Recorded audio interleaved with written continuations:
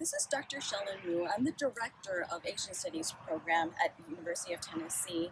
I'm also an associate professor of modern Chinese history in the history department. To the Vol family, have you ever wanted to take Asian languages or perhaps to study and to travel in Asia?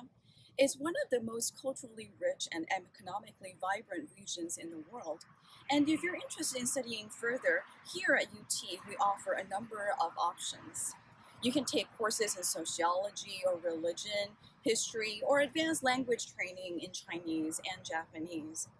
With your degree in Asian studies, you can go for further study in Asia or perhaps work here in Tennessee for Asian companies.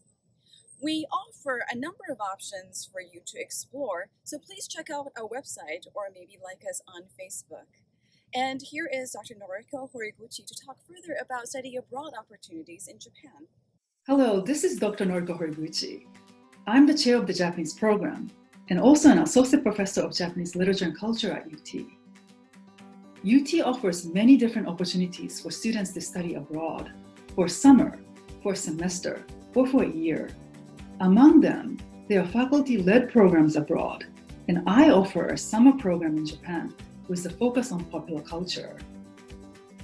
In popular culture, we explore different genres such as tourism, cuisine, sports, fashion, music, fiction and film that include manga and anime.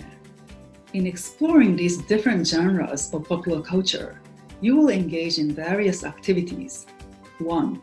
You will personally interact with producers and consumers of cultural industry. And 2, you will physically interact with tangible cultural products and artifacts. And 3, you will critically analyze signs and symbols and metaphors and allegories in Japan. By engaging in these activities, you will come to understand social, economic, and political problems facing Japan. These problems include work, that includes foreign workers, race and ethnicity, gender and sexuality, marriage and family, low birth rate, and aging society in Japan.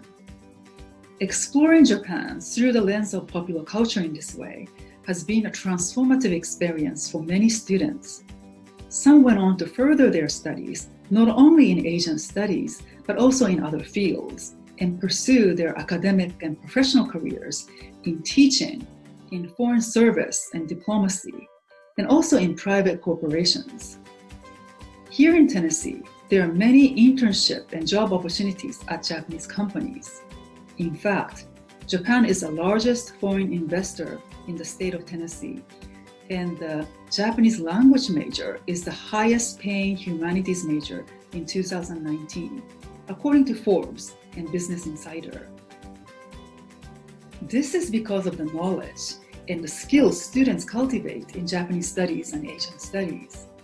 You will gain a broader perspectives, deeper understanding of people from different cultures and backgrounds, and a stronger critical and analytical thinking skills in resolving problems. So I hope you consider Asian studies as part of your academic career at UT. And if you have any questions, please don't hesitate to contact us.